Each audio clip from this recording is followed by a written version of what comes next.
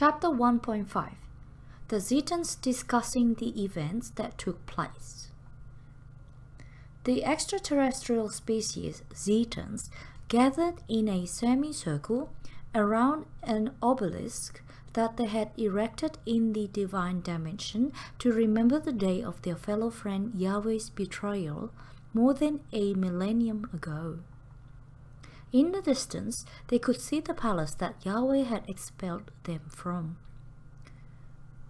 It was as impressive as it had been when they built it many thousand years ago. But the tear in the space-time that enclosed the palace stopped them from coming back there.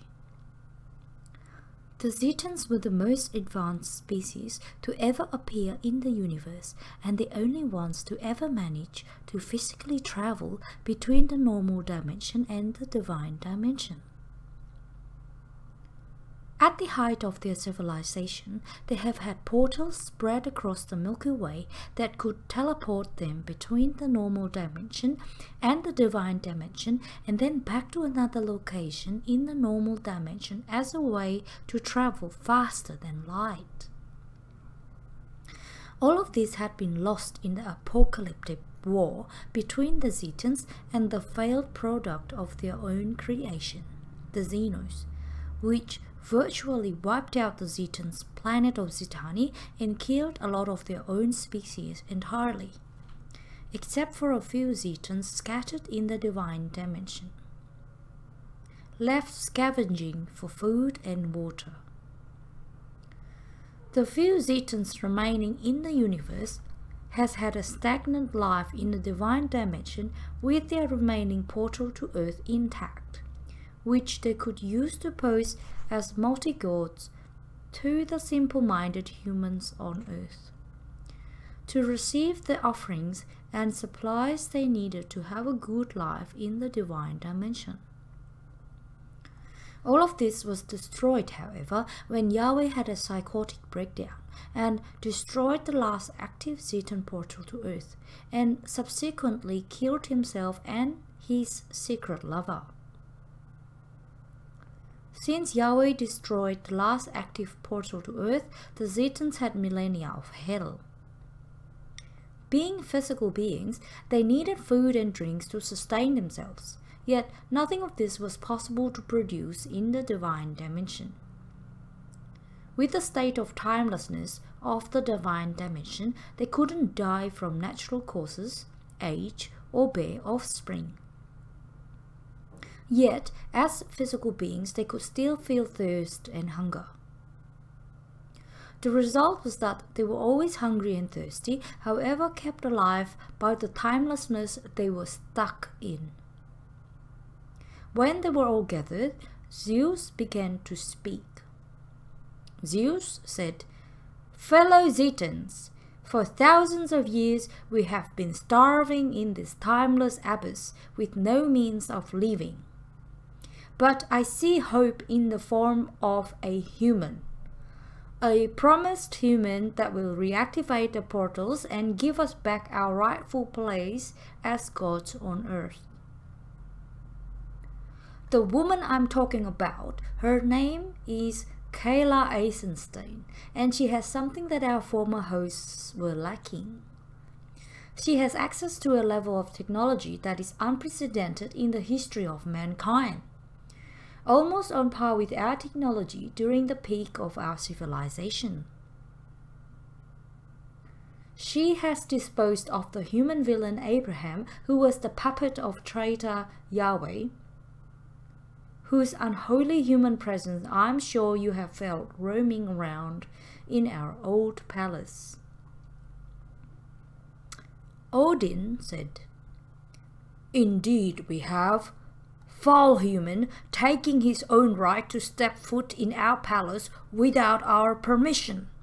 Good riddance. I'm questioning your faith in this Keila person, however. She is the sworn enemy of the Terran Council that rules Earth and Mars. Having her travel around on Earth, activating all the switches needed to restart our portals to Earth seems impossible. Why not influence a powerful Terran to do our bidding instead of using a Martian woman? Zeus said, "You are both right and wrong, my old friend. Influencing a mighty Terran leader would be better, but unfortunately, the genetic makeup of humans makes a telepathic connection to them so unlikely. So we only get a human that we can influence directly once every few hundred years. And this destined human is Keila. It is, however, irrelevant. She is our future. I have foreseen it, and my premonitions are never wrong." Brahma felt obliged to join in on the conversation.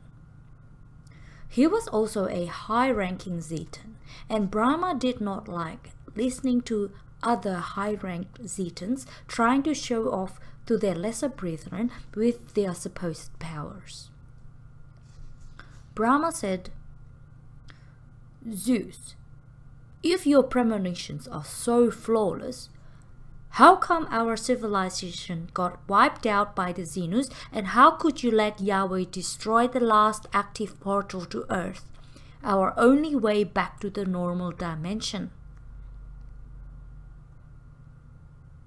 Zeus said, "Silence, you arrogant fool! I never claimed omniscience. I argued that all my premonitions are correct. That is not the same. I never claimed we would not get destroyed by the Xenus. I never claimed Yahweh would not betray us. Whenever I do share a premonition, however, it always comes true." Brahma said, "Really? Is that so? Well, you seemed surprised when Keila murdered Joshua." Zeus said,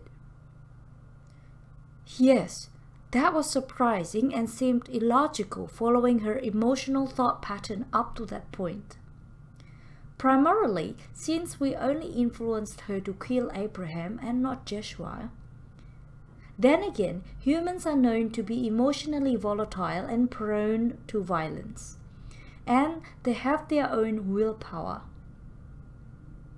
That's why we used them to fight the Xenus back when planet Zetani still existed. However, the killing of Joshua is no concern to us, and everything is going according to plan. I would like to thank Odin for his efforts. If he hadn't helped me direct a psionic blast resulting from Keila's incorrect usage of the divine crown, we would not have received a favorable outcome. I declare this meeting finished. Keep observing human activities in the regular universe so we can come up with a plan on how to proceed." After Zeus had said this, all the Zetans dispersed, and each went on their own way. Although they did not have anything to do or to go anywhere in particular, most of them preferred solitude, as they could meditate deeper in that state.